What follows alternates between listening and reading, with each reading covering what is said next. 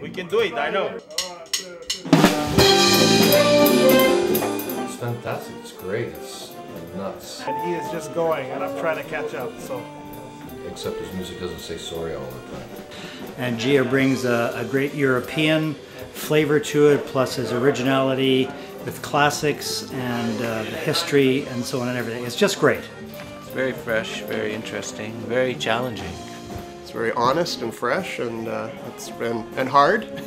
I'm saying all the same things Reg said, and challenging. Yeah, so it's going to be a lot of fun. It's going to be a great night for sure.